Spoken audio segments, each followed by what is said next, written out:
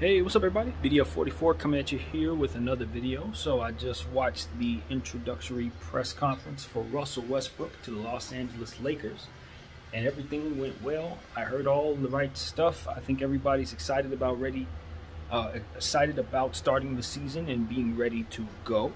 And you know, really, I didn't have too many takeaways other than Russell Westbrook just continues to display his character, high level, unselfish individual. You know, he thinks highly of his community, and he makes sure that he incorporates others in his responses when he's considering things for himself. And that's exactly what you want to see in the type of person that you're bringing to your organization. So that's the first thing I took away, to be completely honest with you, is just the character of the man. But the second thing I really took away from the presser was just how excited he appeared to be a Laker. You know, he had a serious demeanor. He didn't come up there dressing like, you know, flamboyant like he can, you know, like he normally does. He came up ready to go, you know, hard hat on basically. And you know, he was listening. He was listening to what Rob Pelinka had to say. You know, he was listening to what Coach had to say in media, and he was really he looked like he was in a space of peace. You know what I mean, as it pertains to the decision. Well, not decision necessarily, but just the overall circumstance. He looked like he's very happy. You know, he wants to be home, you know, it seems, and he's going to get a chance to be with family, and that's the most important part of being home for him, you know, helping the community and things of that nature, and ultimately just being a part of something special with the Lakers, you know. It's obviously a dream come true coming home to play for the Lakers, and his family's extremely excited about him playing for the Lakers. This is what it's all about. You know, when you're from out here, and you're an athlete, you know the importance of being a Laker, whether you're a fan or not. You know what it means. It means a lot to your family. It means a lot to you. You know what I mean? It means a lot to the city. LA is a intricate place. You know, we have a lot of things, a lot of moving parts, a lot of people are intertwined with one another. So our roots are deep out here. And when you represent this city, when you wear a Laker uniform, you're representing a lot. It means a lot to people here, because we understand just how much this city has been through together. We understand just how much this city has been able to accomplish in revenue, bring it to this country. And we understand in the rural cities, we have some of the most talented and brilliant individuals. We know this, who have influenced the world in many different ways, and the names go on forever. And Russell Westbrook is yet another one of those names.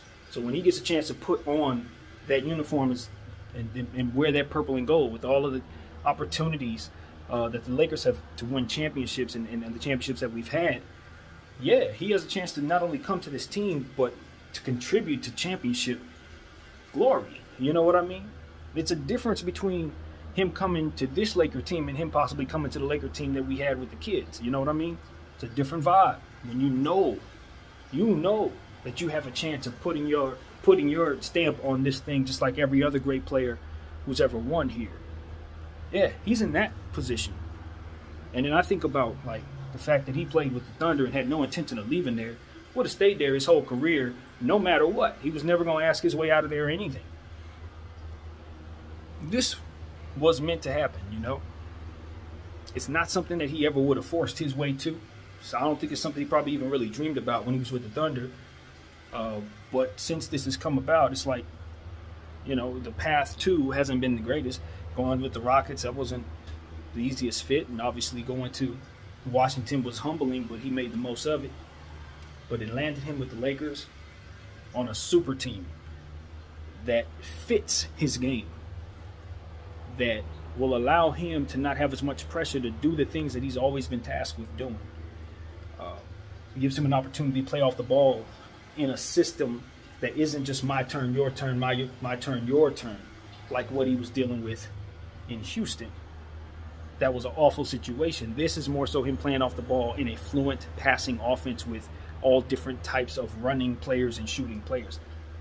I don't think he's had a fit like this in the Thunder. He didn't, you know, with the exception of playing with KD, which was not a seamless fit because of how he played. He's a much more wise player now. He's a much more mature person now. And I think that he's learned, especially playing with Bradley Beal, exactly what it takes to make it work with other players who need the ball. You know what I mean? And even though you can orchestrate situations and you can really do everything yourself, I think he learned playing with Washington that it's okay to not, and you can still get your numbers. You know what I mean? You can let that guy be the leading scorer, not take possessions away from him necessarily, and still manage to get your team to the playoffs. You know what I mean? And that's what they did. The Washington Wizards were a much improved basketball team because of the presence of Russell Westbrook. Bradley Beal calls him the greatest teammate he ever had. You understand what I'm saying to you? And we're lucky to have the Brodie here, man. We're lucky to have him here.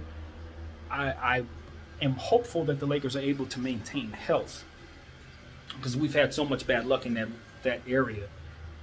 That's the fear for everyone. But we're healthy now. We got the team, we got the squad, still got a couple roster spots open. And, you know, as I said in the comments section of the presser, we've had many different types of beast put on the Laker uniform. Different types of players. You got the Shaqs, the Wilts, the Kareems, the Kobes, Magic Johnson, Powell, all these different unique beasts. Jerry West, Elgin Baylor, all these different guys, right? LeBron James, Anthony Davis. We never had anything like the Brodie. Not this particular type of animal. We've never in the history of the Lakers have we had this type of aggressive guard. Never.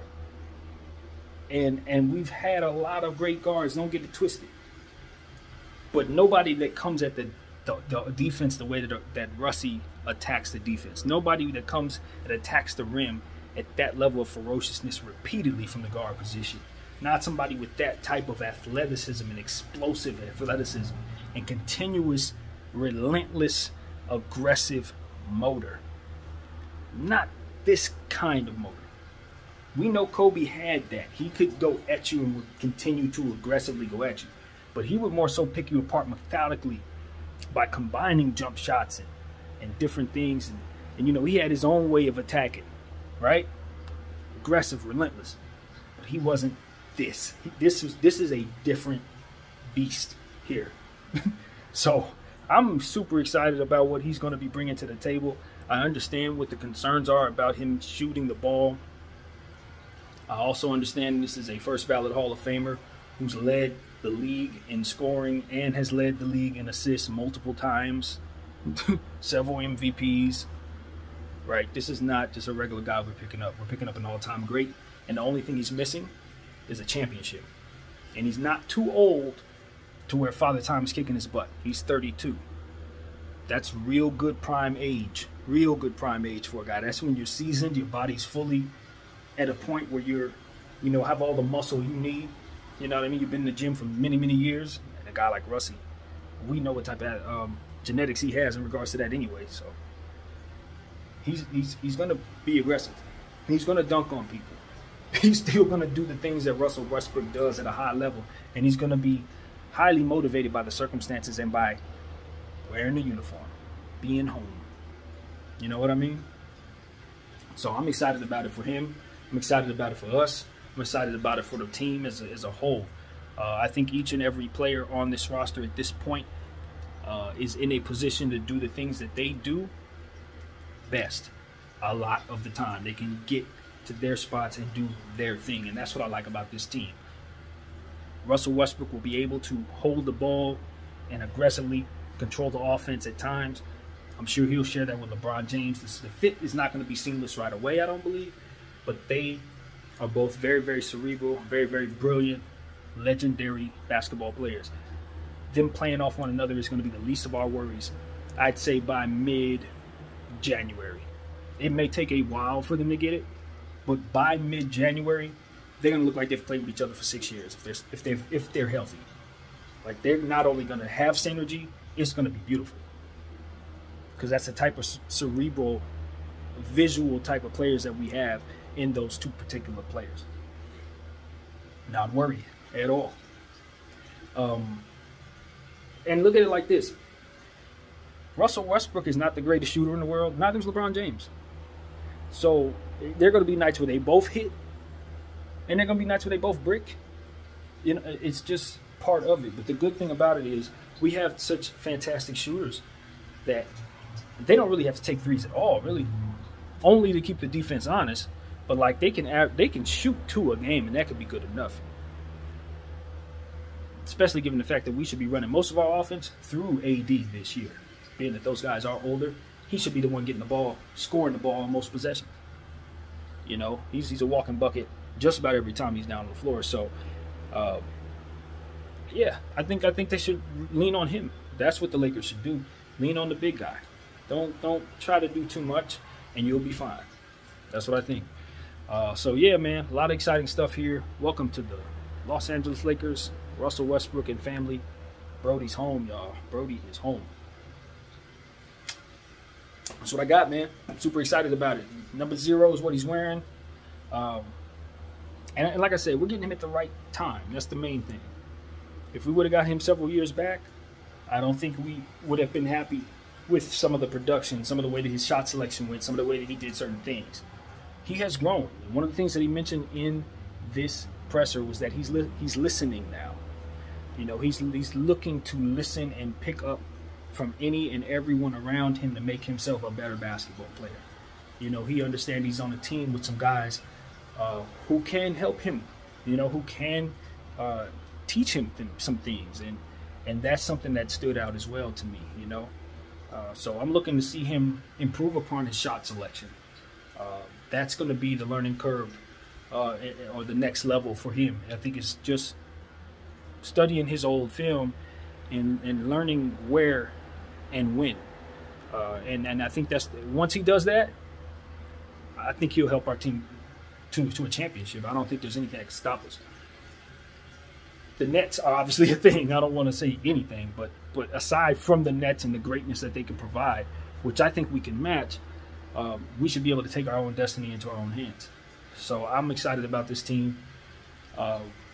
Still got some things to do with the roster, but looking good, man. Really, really good. So yeah, that's what I got, man. My name is BDF44. Thank y'all for watching. I'm out.